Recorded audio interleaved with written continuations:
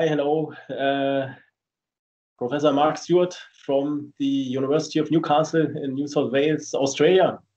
We are very happy that we can talk to you and ask you some questions about the COST Action TU1402 on quantifying the value of structural health monitoring. So maybe to start up, can you outline what your activity has been and how it has developed? Okay.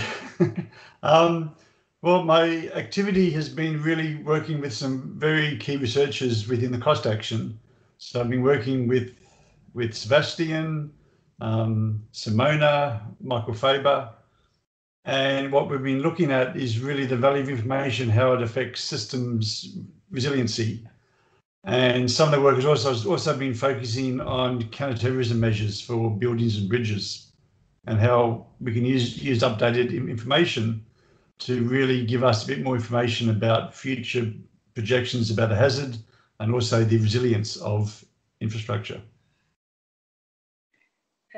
About the topic of the action, the value of information of structural health monitoring, probably you knew about this before the action, but is there something that you learned working in the action together with these participants that you just mentioned?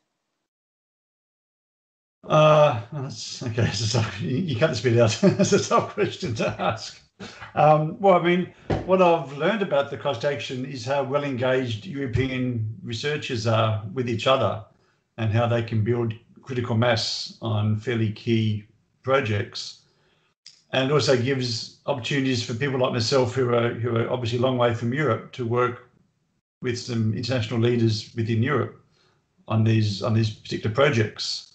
So I think that's a great benefit, is it actually allows a lot more networking within Europe and also outside of Europe, because that's quite difficult in many other parts of the world. Okay, thank you. Did our network we built across Europe did influence your network? Well, maybe not really. Not really, right. Because you already have a very large network, and we also have to admit that the activities or the joint activities with you were rather focused, as you outlined, on individual work with Simona and short-term scientific mission and short-term scientific mission of myself, and also with Michael Faber. So yes, in this sense,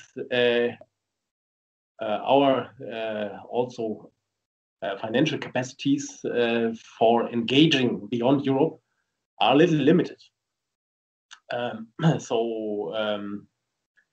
Yes, but coming back to the part of the research, how does our work influence your future research? What do you see as potentials or issues you may have identified?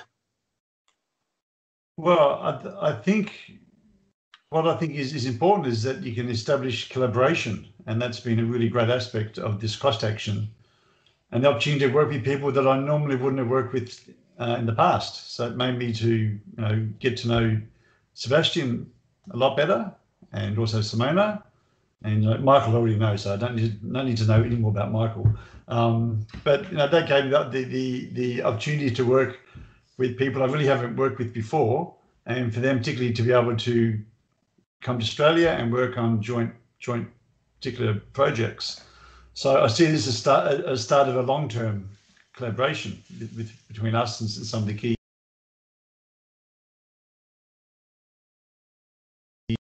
And the topic of it is extremely relevant to some of my work on counterterrorism and homeland security, where there is a lack of detailed information. There's a lot of worst-case thinking, a lot of subjective thinking, and so to come up with some value of information and some structured models can really, I think, help inform the future about how about the data needs we need to collect, about how to protect infrastructure against some of these unusual threats, such as terrorism and even climate change as well, particularly. Somehow you anticipated the questions that I was going to ask you, which was what will be, according to you, the impact of this action on beyond science? I mean, for industry and society. Do you think in your country it could have a large impact, or it's still something that needs time? It always takes, it always takes time, but I think a lot of aspects of the cost action really is about public policy decision making.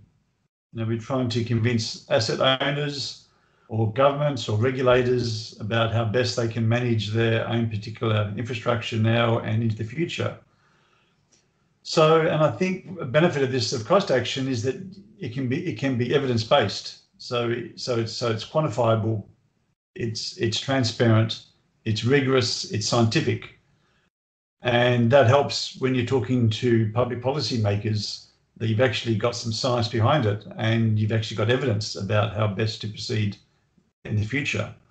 And the feedback that I've received, at least in Australia, has been fairly positive.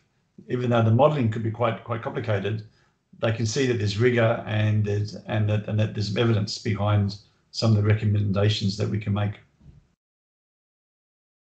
Okay, thank you very much for your insights and thoughts, and we hope to keep in touch beyond the cost action, and I'm sure we will.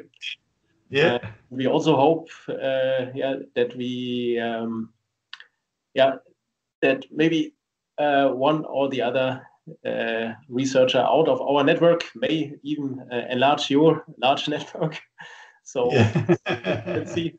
Thank you very much. Okay. Thank you, Mark. So that's Hope no problem. See you soon. When can I see you in Australia next? Yeah, we will see. Maybe. For sure, now is the time here where we wish we would be in Australia, where it's nice and warm. Yeah. Will I see both of you? Will I see both of you at ICAST in Korea?